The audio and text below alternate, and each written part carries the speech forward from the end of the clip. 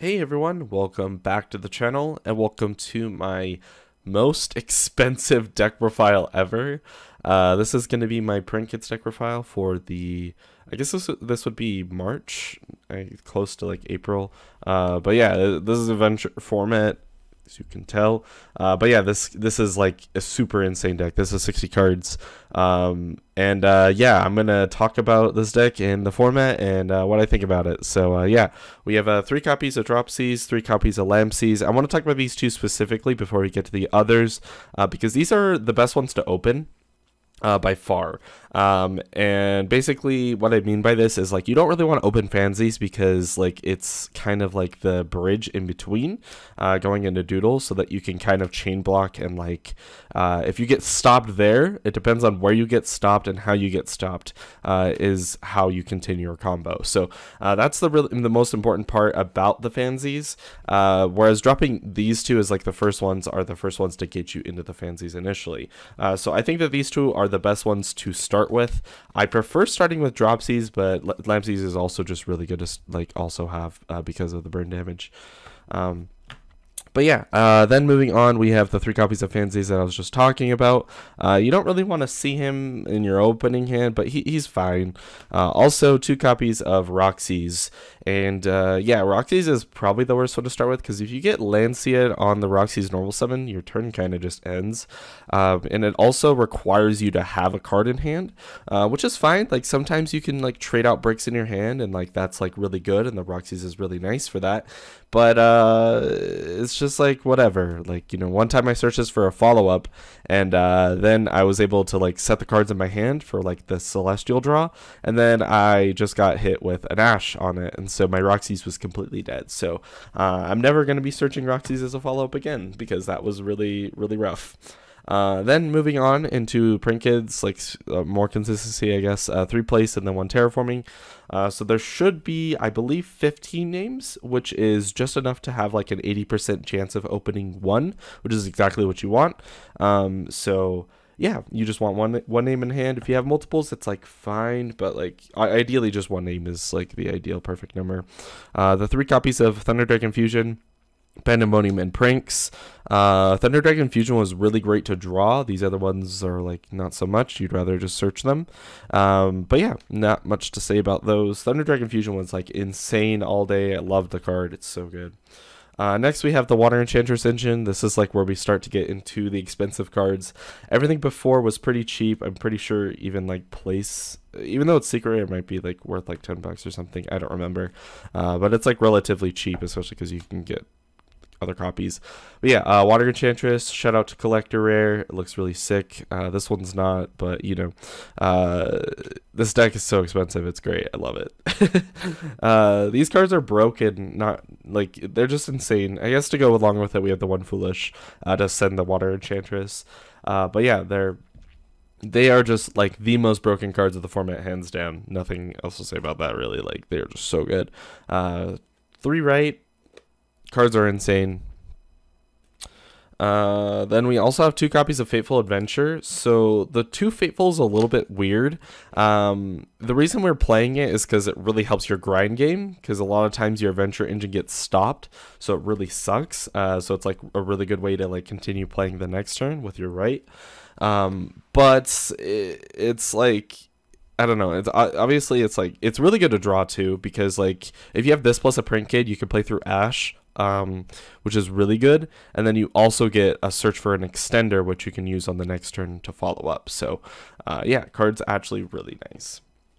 Next we have a Wandering Griffin Rider and a Dracoback. As the 2 bricks, opening this one's like fine. The Dracoback, not so much. Sometimes you can use it with the token to bounce something, but like that rarely comes up. But you can a lot of times even just put it back in your deck, because we're playing 2 souls and then the 2 copies of Illusion of Chaos.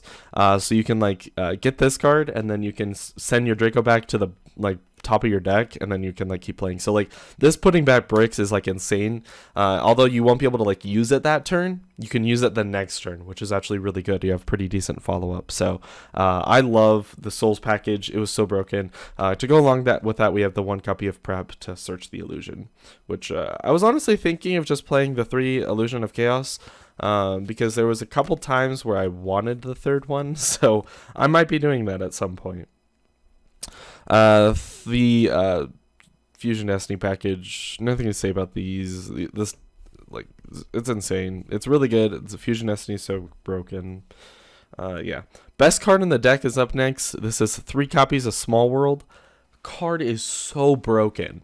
If you don't have a Prank Kid, you search a Prank Kid. If you have a Prank Kid, you search Water Enchantress. And if you have a Prank Kid and Water Enchantress, you search for Souls. And if you have all 3 of them, you probably have an extra. So you can use your Small World to like send another Prank Kid, and then you can get a hand trap. Like there's just so much utility with this card. Like it was always live in my hand. So this card is like actually insane. There was one time I drew double Ogre, so I used my Ogre. I believe I sent Droll, and then I searched Ash. So I had Ash Ogre for the follow-up. So it's just actually like such a broken card. It was so good the entire day. So shoutouts to Small World. Cards broken. Next we have the hand traps. So we have the 3 copies of Ultimate Rare Nibiru. Shoutouts to Josh. 3 copies, or sorry, well, I guess it's 3 copies of Infinite Permanence, but 2 of them are Ultimate Rare. Couldn't find the 3rd one to finish the set, but it's alright. Then we have the 3 copies of Valor and the 3 copies of Droll. That's not it for hand traps. This is just like the some of the main ones, I guess. But yeah, these cards are all pretty good. Droll's actually really nice against the Adventurer engine. The only thing it doesn't stop is Fateful being able to quit from deck, which I actually learned during the tournament, which is pretty cool. Yeah, pretty busted. The last hand traps we have are 3 copies of Ghost Ogre, 3 copies of Ash, and then we also have the 1 copy of Ghost Bell. The reason we're playing the single Ghost Bell is because sometimes it's a certain bridge that you can get from like hand traps into Roxy's, which can be pretty important, like to start your adventurer line. That's about it, I believe. Like that's like the only like bridge that like really matters. Or you can go like Roxy's into Bell into like Souls, I think. So like I don't know. I went through all my lines earlier, but I don't remember all of them off the top of my head. So yeah. But yeah, you just bridge Small World cards. Like the Small World bridges are like just your hand traps, and you can usually figure it out usually throughout the tournament. But like the Valor and the Droll are kind of the worst ones because they share a lot of stats with like fansies, which means you can't search fansies, which really sucks. You can search them in a couple other ways, but yeah, it just kind of sucks. For extra deck, we have the 2 copies of Battle Butler and the 1 copy of Weather Washer. Weather Washer came up once, and pretty good. Nothing really to say about that. He was just a really good card. Then we also have the Destroyer Phoenix Enforcer. Card is actually like a really good card, but I honestly hate it because when you're in like a DPE, like both you and your opponent have DPE, it's just really annoying, and like the game never ends. There was like one duel that lasted like probably had to have been like 20 turns because we just kept summoning DPE back and forth, and it was just so annoying. We just kept hitting the right cards with DPE, and like there was just nothing the other person could do, so it was just really annoying the whole time. Then we have all of the Prank-Kids stuff, or I guess the Link ones. So Link Spider, Link Karibo, Meow. Honestly, I wish that the Link Karibo was a Link Spider. It would have actually been really good if it was, because there's like a line where you can just like play your Prank-Kids stuff, especially if you have Fateful, just Fateful, and then you search the right off of the Fateful, like you search Water Enchantress, search right, you have right for follow-up for the next turn. And then you do your Prank Kid line, and if you get Nibiru'd, you can use your token for a Link Spider. You can activate your right to get a token, and you can use that token for a Link Spider, and then you make Verte. So you can't do that because like the Venture token's a level 4, so you can't make Link Kuriboh, and the Nibiru token's level 11, so that's not going to happen either. Yeah. So yeah, that's probably why I would play 2 Link Spider. Then we have the 2 copies of Doodle and the 1 copy of Bow Wow Bark, which are pretty insane cards. I don't know if my recording just messed up there, but if it did, I'm sorry. Yeah, so no things about those. Those cards are insane. You don't need the 3 Doodle. 2 is just fine. Next, we play the 1 copy of Dark, which came up in testing, but never during the actual regional that I played in. So it's pretty good. I mean, you can target like Verte, and then like you can use their Verte to do something. You can also target even just any like Link 2 Dark, and then like link it off with this into access code, which is pretty decent. You have a 4300 attack monster. Yeah, 2 copies of Verte. Yeah, card's insane, especially because you have 2 targets. You have the Thunder Dragon Fusion and the Fusion Destiny, and a lot of times my first Verte got stopped somehow, so going into the second one is just insane, especially because you can use Verte for Verte. So if this gets Veilered, you can just use any other body and make Verte, which actually didn't come up, but like it would have been insane if it did, just to use anything plus Verte and make a second Verte, and then like what do they do? Like you just like summon again. It's just so funny. Yeah, 1 copy of Nightmare Unicorn. Cards like just also insane. Being able to like shuffle cards back. You could target like DPE, especially after they use the effect, is really nice. Super cool. And then the 1 copy of Access Go Talker, which is the last card in the deck, or in the extra deck at least. Yeah, that's about it. Moving on into the side deck. We have the 3 copies of Starlight Lightning Storm. I guess I'll show you this on camera. It looks beautiful. But yeah, card's pretty good. I sighted it in once, saw it. It was really nice. Or maybe I sighted it multiple times. But I know the one time that I saw it was really good. So figured that I would mention that. Pretty good. And then the 3 copies of Evenly Matched, also to kind of go along with it. I played against Eldritch, and I played against, there was another deck that I played against, I think it was Flunderies. And I went like evenly, I had Evenly Lightning Storm against the Flunderies player, and so you had to banish everything, and then I Lightning Stormed his monster, which was M-Pen, which was really funny. So drawing those 2 cards was just like GG's. It was really good. I also saw Evenly versus Eldritch, and that was just a blowout also. So yeah. Shoutouts to back row removal. Basically, these cards are also just like insane. I just wanted like really high impact cards. I know I could like sight in like Twin Twisters, especially against like the mirror match, but I didn't play any mirrors, and yeah, I don't know. I think that Twin Twister is unnecessary this format, and I don't want to play Cosmic because it plays harder into Lancia. So yeah. We have the 3 copies of Ultimate Rare Forbidden Droplets. I will mention here, usually you can't see because my camera's a pretty bad quality, but I'm using my phone this time. It doesn't have a Quick Play logo, so this is a misprint. I think that there's another one. This one isn't, so this one's for reference. This one does have the Quick Play logo. This one doesn't, so that's the difference. It's pretty sick. I'm looking for a 3rd one, which I'm probably going to get locally, but if you have one and you want to give me a deal, hit me up. Yeah. Moving on, we have the 3 copies of Crossout Designator, which is also pretty insane, but sometimes you can just like side out like hand traps like Nibiru, something that's like not going to be used really when going first for this card, and then you can play through hand traps yourself. So that's kind of what I was thinking with this. I never saw this card, so I don't know if it's actually good. I'm assuming it would be pretty good because we play all of the hand traps. So, yeah, I've never activated a Crossout Designator, which is funny. Next, we have 3 copies of Lancia as the last card and the last hand trap for the deck, which is pretty insane. Cards like really good against the matchups. That's really good. Like it can just be like a pass in certain scenarios. So like shoutouts to Lancia. It's a really nice card. That's gonna do it, I think, for the entire deck. Let's talk about 60 cards. First and foremost, I'm not gonna be playing 60 cards ever again, and I just ruined my camera. Sorry, it's just chilling on a tripod, so that was my bad. Anyways, I'm never playing 60 cards again because I hate it. Not for any like mathematical reason, but rather for like logistical reasons. Like if you look at this, this is huge. Like it's so hard to hold these cards, and shuffling them's even worse. Going through them to find like whatever card you need to find takes forever, especially if it's a one of and you pass it like 4 times. So like, I hate 60 cards. I probably won't be playing it again unless if it's like online, because I don't want to deal with those problems. And another problem that I actually had to come up with like logistically for this event is that I can't fit this in my deck box.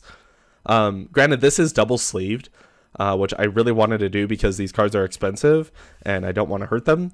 So I had to double sleeve my cards, which made it even thicker, which was a really big problem, especially because I had to go find a deck box, because this is the usual deck box I use. This will not fit. Like, you might be able to fit all 60 cards, but you're not going to be able to fit your side and your extra either. So like, this is an amazing deck box, and I love like having this tray holder to like have all your dice and stuff, but like I can't do that. So I had to settle with something that I was able to find and make a pretty decent compromise, which is like one of these little Ultra Pro deck boxes, and these have 2 slots for deck boxes, and I was able to fit my entire main deck in here, which is pretty decent. I'll do it. It's a little harder to do it on the camera, so I'm going to do it off camera really quick. Yeah, so it fits like perfectly, like literally perfectly. That's 60 cards in there, and that fits my main deck. And then in here, I would fit in my dice, and I would put my extra on my side. And it fit pretty well. This was like the best compromise I could have, but it's just so annoying to have these dice in the deck box and to play like have 2 deck boxes, and then they fit into here. So this was the best compromise I could find for playing 60 cards, but like I'm never doing this again. This was a terrible choice. Like this is so bad. So I guess shoutouts to Ultra Pro for actually having a solution to this that's like decent. Everything else was really bad, so this was the next best solution that I like could find for it, at least at the venue. Maybe there's one that I'm completely unaware of, but like this was the best solution I had to it. But yeah, I am also probably never going to play the Adventurer engine again. I wanted to play it for one event because I thought that it was really cool. I had all the cards and I had souls, and I wanted to play DPE, and I wanted to play like just like a good deck. So that's why I settled on this deck, because not because I wanted to play Prank-Kids, but because I wanted to play souls, DPE, and Adventurer cards all in the same deck. So that's why I ended up playing Prank-Kids, because it did all of that. Honestly, I did pretty decent in the tournament, if you're wondering. This format, I feel like we need a lot longer of time to play in this format because it's super grindy, and I'm pretty bad at knowing when to scoop, especially when I can see that there's a possibility for me to win. So a lot of the times I'll just keep playing the game, which really sucks because like I should have definitely scooped so many times throughout the tournament, where my games literally, like a game lasted 30 minutes. So I really love this format. It's just that it's super long and we don't have enough time. I ended up having 3 draws. Technically speaking, I actually only had 2 draws, but the last draw that I had, the last round, I just gave my opponent the win because I was just going to drop anyways, so I just gave him the win. Yeah, I did it like before. Like, here, the best way to explain this is we were in main phase. I was at 7,000 life, he was at 75, so he's higher on life, but I had a pandemonium set, and I could have used it to like summon Butler and gain 1,000 with dropsies, burn him for 5, and then that was like time. That would have been time called. But then I realized like, oh, I would have just like won there. So at that point, I just said, hey man, I'm not going to use my pandemonium. You got the game, GG's, and I just gave him the win there. So that's what I meant by that. I don't mean like we like finished the game and I was like, I'm giving you the win. No, like I literally had a way to get a draw, but I gave him the win anyways. Just for clarification, if you guys were curious. Anyways, that's about it. I wish we had more time this format to play in these events because, like, I don't know. It's super grindy, and this format's really fun for that reason. But like, I also just hate it. Like I'm just gonna go back to Drytron because it's not 60 cards, and also like I don't know. This was a nightmare, and also the games last a little bit less longer when you play like non DPE like adventurer cards. Anyways, that's about it. That's all I have really to say about this. If you have any questions, leave them in the comment section below, and I will see you guys later. Thanks for watching, guys.